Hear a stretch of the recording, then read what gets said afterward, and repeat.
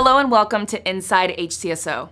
I'm Deputy Kathy Hernandez, and you're going to like what's coming up. Let's do it. We recently traveled to a kennel in Pennsylvania to select a new member of HCSO's K-9 units. Some veteran K-9 deputies checked out the dogs. He needed to display certain characteristics and temperament to endure training to eventually accompany our SWAT operators on calls for service.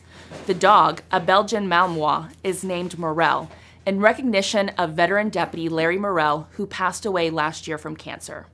Morel and his partner, Master Deputy Brian Polito, are already in training. Welcome to Team HCSO Morel.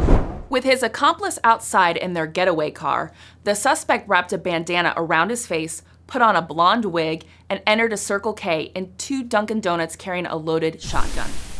A citizen who saw one of the brazen robberies called us with a description of the white Wrangler as it left one of the crime scenes. An eagle-eyed deputy, Tara Quezada, spotted the Jeep within 10 minutes. She and other deputies converged on the vehicle and arrested both occupants. In handcuffs, the male suspect offered an explanation.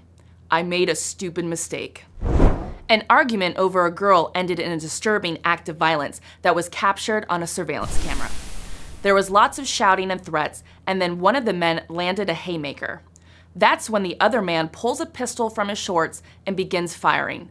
The victim took off running with the gunman still shooting. 5 shots were fired, but none struck the victim. He was left with 2 bullet holes along the edge of his t-shirt. Detectives were able to locate the suspect a while later and arrest him. A 40-year-old woman out for a regular morning stroll along the sidewalk is lucky to be alive after a huge tree toppled on her. The woman was walking along Telfair Road when she and witnesses told deputies they heard and saw the tree fall, crashing through power lines and sprawling across the sidewalk and road. Deputies arrived to find the woman laying beneath the limbs and branches, screaming for help.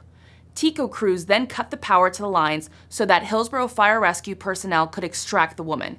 She escaped with no serious injuries. That's it for this episode.